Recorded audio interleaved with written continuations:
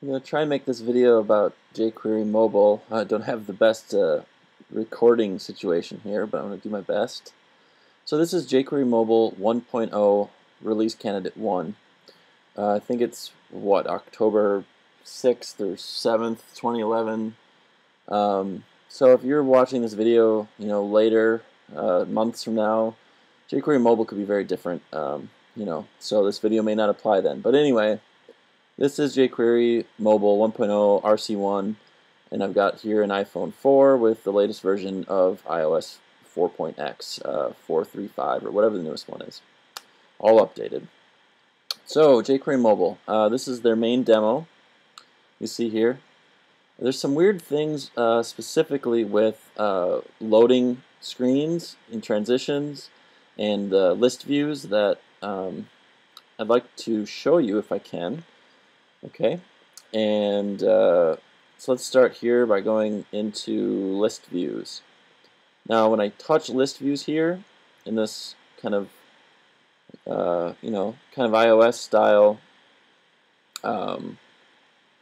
menu, it's going to say loading for a minute, and then it should send me to the new page. So I tap here, it says loading, loading, loading.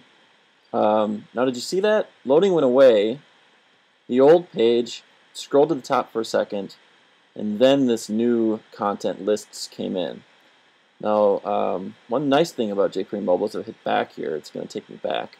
So that's pretty slick. But it jumped again. It jumped from up here to down here. So let's see if it happens again. I touch list view. Now this time, you see it jumped and scrolled without the loading this time because it was cached. So let's go to something that I haven't already loaded. So let's go to like form elements here. So it's going to say loading. This page jumps to the top, and then the new page scrolls in, which is a little bit disorienting. And sometimes there's a bit longer of a delay between the time when the new content comes in and that visual glitch. Oh, this is the other thing that I don't understand about jQuery mobile. Is you see how I can scroll to the left and to the right even though there's nothing over there? Like, why can I scroll in all four directions instead of only being able to scroll up and down? So that I don't get. It annoys me. But so let's click on like form basics here.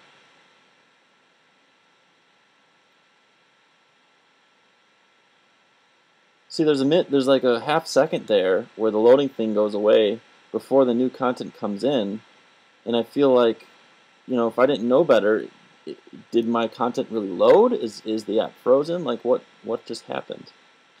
And what's worse is if you touch the screen again, thinking you need to tap again, the wrong moment, you can actually freeze their animation, which gets really weird.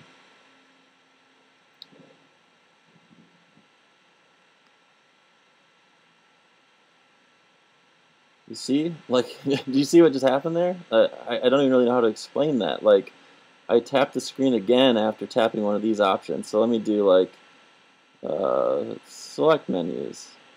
And now I'm going to touch the screen here because I want to go to something else. And now everything kind of freezes, and then it unfreezes. And then when I let go, jumps to the top and then goes over to select menus.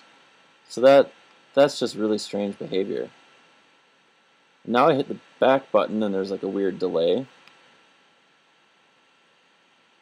Now I'm trying to show you that you can actually break the animation, which that's really strange when you do that.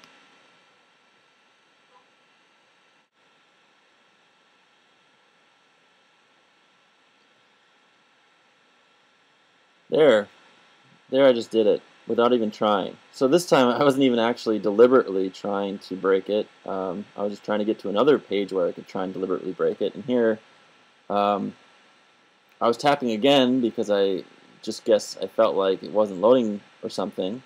So I wasn't convinced it was loading because there's no loading message once it's cached.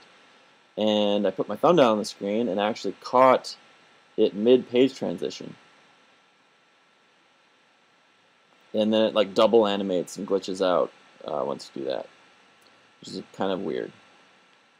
So yeah, so there's some strangeness with jQuery mobile at the moment, and I hope that they can work some of that out. I just wanted to add on to the end of my video here. I wanted to show you another mobile web development framework. It's kind of a competitor of sorts of jQuery mobile, although I suppose it fills a slightly different niche. This one is called Sencha Touch. So this is the kitchen sink demo from Sencha Touch. It's now free even under a commercial license. And so you can see in this demo here, I am in Mobile Safari. There's the URL, but Sencha Touch actually has a fixed position nav bar at the top of the screen, like an iOS app has that ability. So now if I tap like user interface here, you can see that it's very, very responsive. This actually is for selecting, so it's normal that I'm not going into something from here. But now if I hit back, I can back out of this. Again, you can see how quick that this seems to respond. And it's this kind of snappiness that I guess I'd like to see jQuery mobile be able to achieve. This just feels really fast, and I like that. Anyway,